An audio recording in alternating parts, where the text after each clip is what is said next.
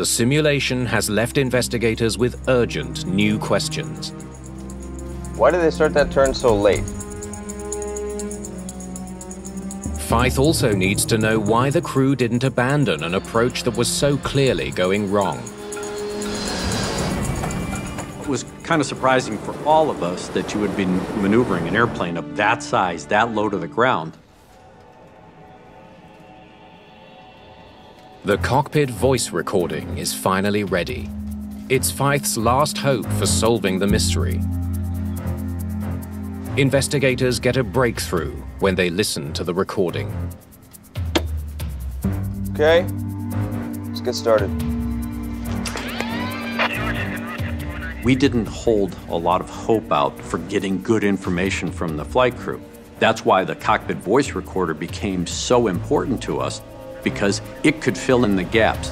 And what it reveals is extraordinary.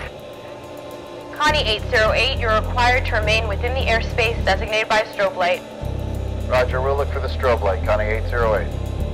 Fythe hears the air traffic controller discussing a strobe light with the crew of Flight 808. So what do we know about this strobe they keep talking about? They study a navigational chart for Guantanamo Airport. There it is. They learn that a strobe light marks the base's border fence with Cuba. On the approach to runway 10, there are certain visual cues that the crew would use in order to get themselves lined up so that they wouldn't overfly the restricted airspace. One of those cues was a high-intensity strobe light that was mounted along the border fence. Are they giving us 28? Yeah, if it's available. Investigators hear the crew talking about using the easier runway, 28, for the landing. They had initially lined up for 28, and that was to be their landing runway. So why did they switch to 10? How to make that 10 approach? Just for the heck of it and see how it is. If we miss it, we'll just come back around and land on 28. Okay. Stop the tape. For the heck of it? That's why he's landing on runway 10? Fythe is struck by the captain's decision to use runway 10. When there was a comment by the captain going, why don't we just try runway 10 just for, I think, the heck of it? You know, I mean, you don't just do things for the heck of it in an airplane of that size. I think that caught us by surprise.